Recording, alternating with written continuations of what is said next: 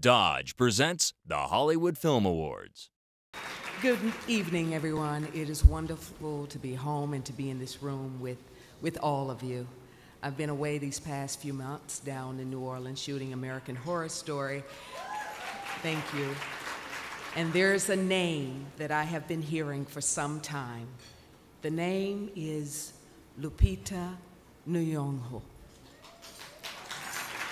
She stars as Patsy in the brilliant 12 Years a Slave, Steve McQueen's gripping picture of a man named Solomon Northup, who was kidnapped and captured from New York and sold into slavery in New Orleans in 1941.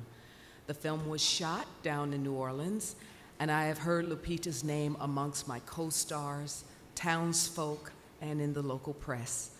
I saw the film over the weekend twice, and I see what all the praise is about.